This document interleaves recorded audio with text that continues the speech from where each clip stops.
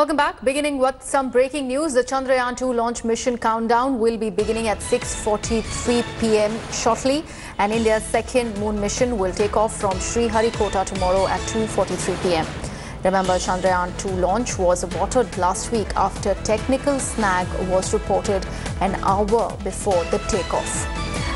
My colleague Kamaljeet Sandhu now joins me for further inputs on this story. Kamaljeet, all set for Chandrayaan 2, the moon mission, to be starting tomorrow, and the countdown is about to begin shortly. Just bring us up to speed with more details.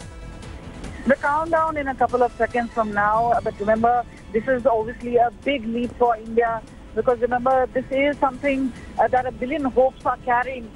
There will be a launch, and after September 6th, that's the time it will land on moon, and the first time the Indian nation will send a rover there. It will go to the south pole of the moon, and there will be an exploration which will be done. It will be the first of its own mission, the first of its own kind. So yes, we will be the fourth nation to do so, but this is something which is extremely significant because in terms of its price, in terms of its technology, this is a totally Make in India project. Remember, there was a controversy regarding the cryogenics. India wanted it from Russia a couple of years ago. America had objected to it.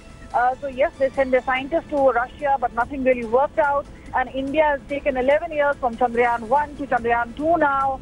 The launch expected tomorrow, and obviously it's all likely to go very well. There are a billion prayers with that Chandrayaan 2, and obviously in 2020 is a bigger mission where a 3-member team will be sent by the Indian Space Research Organization to the moon. But at this point of time, this is the biggest, the most ambitious mission of Isro this time around. Absolutely. Kamaljeet, thank you so much for joining us. Big day for India tomorrow as Chandrayaan 2 is all set to be launched. A slight glitch, but it's finally on its way. Thanks for watching the video.